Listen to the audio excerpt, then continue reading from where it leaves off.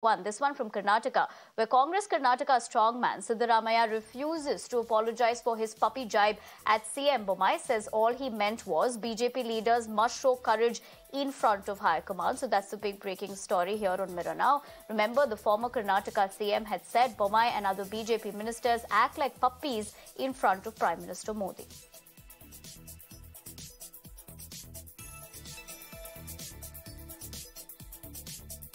All right, so that's the big reaction coming in from Siddaramaiah, the former Karnataka CM. Now, remember, he had made a statement saying that, and he had hit out at Chief Minister Basavaraj and other BJP ministers as well, saying all of them shiver in front of Prime Minister Modi like puppies. And then later, Bommai had commented on the issue, saying that, he wouldn't want to really counter it and get to that particular level, because the comment that did come from Siddaramaiah reflects his personality. On the other hand, DK Shivkumar had come to Siddaramaiah's defense and said that, ultimately, dogs in the larger scheme of things are loyal animals, but he believed that Siddaramaiah would not have said something with such an intent. So after that, the political controversy that did come out after these comments that were happening back and forth between these leaders.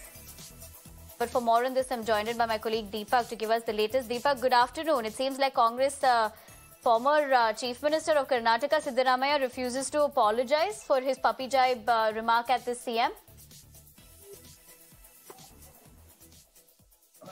Well, quite interesting, the war of words that's going on. Definitely the choice of words that were used by the former Chief Minister Siddaramaiah is being questioned by the BJP, who are going all out and slamming him and saying that this represents and shows his culture really of making, such ridiculous statements. We've even seen Sri Ramlu, the minister in the current BJP cabinet, who's also gone on to say whether it will be right for him to say that, he's just a rat or a cockroach in, Sonia Gandhi's house. So the political discourse, of course, has gone to level at this point in time and stood quite low ahead of the elections. But today, while Mr. Siddaramaiah was asked about this and, the attack that's coming in from the BJP against him, he says that he was only saying that, the BJP leaders should show some courage in front of the high command and ask for what's good for the state. So quite an interesting statement that's come in once again. We'll have to see if any more political reactions will follow. Right, Deepak. I appreciate you joining us on broadcast and getting us the details. Like you said, we'll have to keep a close eye and see if more political reactions do come on that front. But let's shift our focus now to